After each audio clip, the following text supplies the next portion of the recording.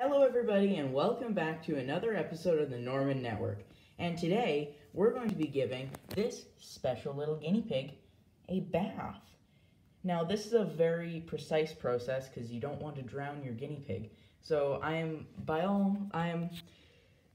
no means a professional, and whenever you are concerned, make sure you get help from a professional.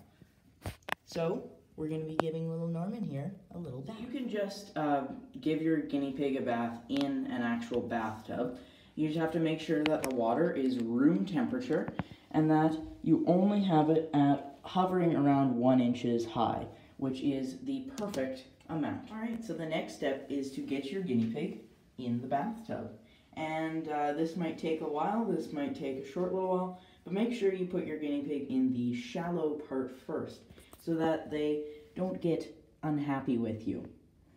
Next step is to take just a little cup of water, and you just pour water over their back, all the way down, and you just do this nice and slow, and comfort them while you do it, because sometimes they might get a little scared.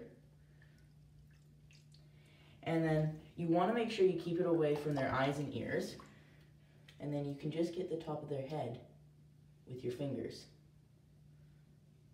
The water in the eyes and ears could be a problem, so that's why you have to be very careful and slow while you pour it down their back.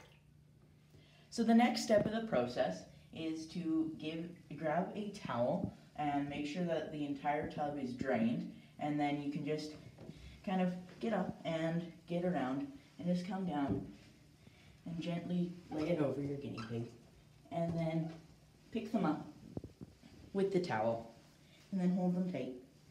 Don't get away. And this won't dry them off completely, but they might chew on the towel a little bit. Norman likes to chew on things, don't you, Norman? Eh? So they won't dry off completely with the towel, and I don't recommend using a hair dryer or anything else like that to dry them off quickly. Once you get them relatively dry, they will dry off on their own, and then just maybe comb their hair a little bit, and then it'll go right back to normal. Hey? Yeah. So the last step of the process is just to let them dry off naturally. Just let them do their thing. You might find that they clean themselves more often, just like Norman is right now. Just let them go to their favorite spot. If that's in or out of the cage, it doesn't really matter. And they can just relax. And they might still be a little bit scared, so you can give them a bit of their favorite treat, like a corner of a shreddy. And they'll just take that and munch on that for a little bit. And that's totally good. Just give them a little bit of pet, and that's all wonderful, and that's how the process should exactly go. And Norman did such a good job. Yeah. Good job, Norman. Such a good guinea pig. So, on that note, I would like to thank you all so much for watching, and I will see you in the next episode. Bye!